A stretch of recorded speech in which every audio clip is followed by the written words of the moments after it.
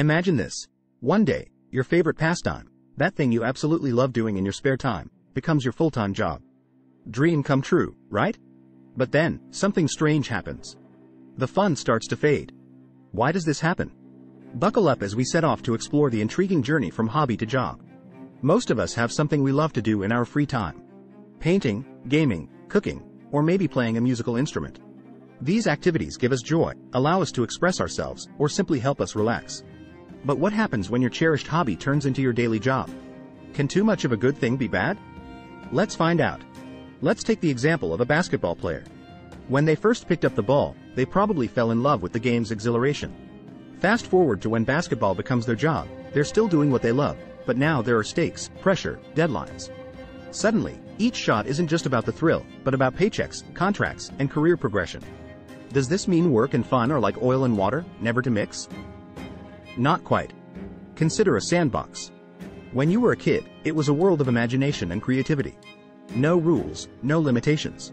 Now, imagine you're told to make sandcastles for a living, and each castle must meet certain specifications. Suddenly, the sandbox feels a lot less fun. The transition from hobby to job is often like this. It can introduce constraints to something that was once free and unrestricted. But can we prevent this fun fade out? Yes, we can. Let's uncover how. It's all about finding balance. When your hobby becomes your job, it's important to keep a part of it just for your enjoyment. Think of it as a sanctuary, a space that remains untouched by work-related pressures. If you love painting and now you're a professional artist, maybe keep doodling or sketching as a space for pure, unadulterated creativity. Think you've got it figured out? Wait till you hear about the paradox of choice. Here's an interesting phenomenon. When you're free to do what you love all the time, the excitement can start to wear off. It's like having ice cream for every meal. Sounds awesome at first, but after a while, you start craving something different. Are hobbies destined to lose their sparkle once they become jobs? Let's dive deeper. When a hobby transforms into a job, the focus can shift from the process to the end result. The pleasure derived from the act itself might get overshadowed by the need for outcomes and achievements. Like a musician, once engrossed in the sheer joy of creating music, may now be more concerned about hit albums and chartbusters. Can we keep the magic alive? Absolutely. Let's look at the bright side. On the flip side, making a job out of a hobby offers the extraordinary opportunity to do what you love every day, to dive deeper into your passion than you ever could as a hobbyist. It's like turning a fun ride on a rowboat into a thrilling deep-sea diving adventure. Can you maintain the thrill of deep-sea diving without feeling the pressure of the ocean? Let's discover the key. The secret lies in preserving the play within the work. It's about embracing the joy of learning, the thrill of exploring, even when you're doing it for a living. Remember, just because something is your job doesn't mean it can't bring you joy. Still curious about how to keep the spark alive in your hobby turned job? Hang on, there's more. Let's not forget about the sense of purpose and fulfillment that comes from turning a hobby into a profession. There's an incredible satisfaction in knowing that you're spending your days doing something that you would do for free.